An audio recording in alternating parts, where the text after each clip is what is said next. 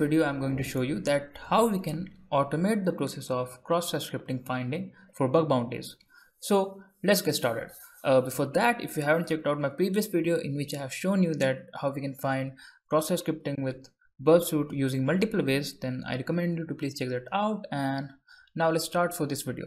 So the tools that we are going to need in this video is GAU, get all URLs, and KXSS. So let's download this tool and see how we can get started. So we can just type here GAU, and after that you have to type GitHub, and you have to click on the first link, and you have to copy this link, and in your Linux terminal you have to paste your link with the following command. So git clone, and you have to paste the link over here. Simple. And you have to hit enter, and after that you have to download one more tool. Let me show you what it is, and the tool name is KXSS. And after that you have to clone this tool as well. So git clone, let me copy this again. Okay, nice.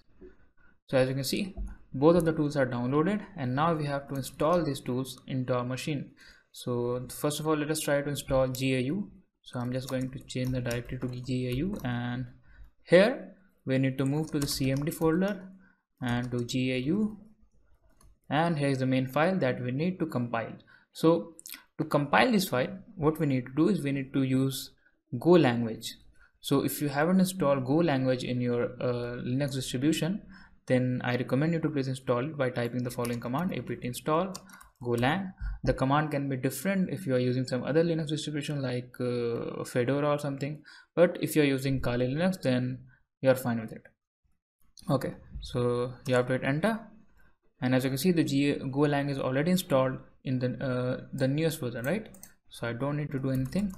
And after installation, we just need to type go build and main.go, and we have to hit enter. It will take some time depending on your internet speed.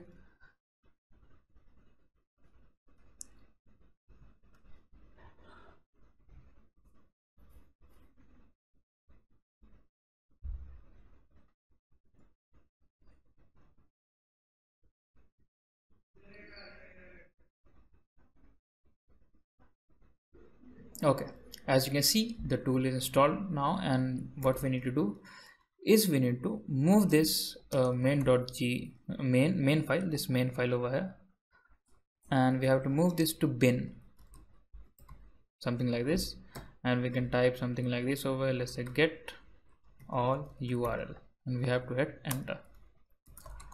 After that we need to go all the way back to our home directory, and here we need to move to KXSS. And now let's try to install KXSS on our machine. So I'm just going to type the same command: go build main.go, wait for a few seconds, and the tool is compiled successfully. And now we have to move this file as well. So I'm just going to type move main to bin, and we are just going to name this XSS. Now that we have both the tools installed in our machine, now let's see how we can automate the process of cross-site scripting finding. So let's get started. So here's the command that you need to use in order to hunt for XSS or automate the XSS process. So the first command is echo, and after that you have to type your domain name in which you are testing. For example, I can type something like let's say testphp.vulnweb.com. okay, after that we have to specify a pipe, and here we need to type get all URL, and again specify a pipe, and here you have to type XSS. And now let us see what this command will do in the background. So this echo testphp.vulnweb.com will return this string, this particular string, and it will pass it to get all URL. After that, get all URL is going to crawl all the URLs related to that domain, and it is going to pass that domain value, pass that URLs to XSS XSS script, right? The KXSS script, and the KXSS script is going to test for each parameters for dangerous characters, whether the dangerous character are reflecting as it is in the response body.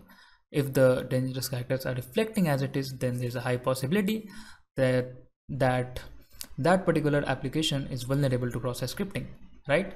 So let me hit enter and let's see what happens after that. Now let's wait for a few seconds. Now let me close this. And as you can see, we got some different URLs having these parameters unfiltered. As you can see here, we have this cat parameter. This parameter is unfiltered, which means that if we supply these characters like double quotes, single quotes, less than, greater than, then there's a possibility that it is going to reflect as it is. So there's a possibility that these parameters is vulnerable to cross-site scripting. Again, we have this parameter over here as well, the question p param, which is rendering these character as it is. So these all are the dangerous characters that are required to construct an XSS payload. So let me show you how we can execute cross-site scripting. So I'm just going to copy this and I'm going to open it in the browser, let's say over here, and here I'm going to paste this.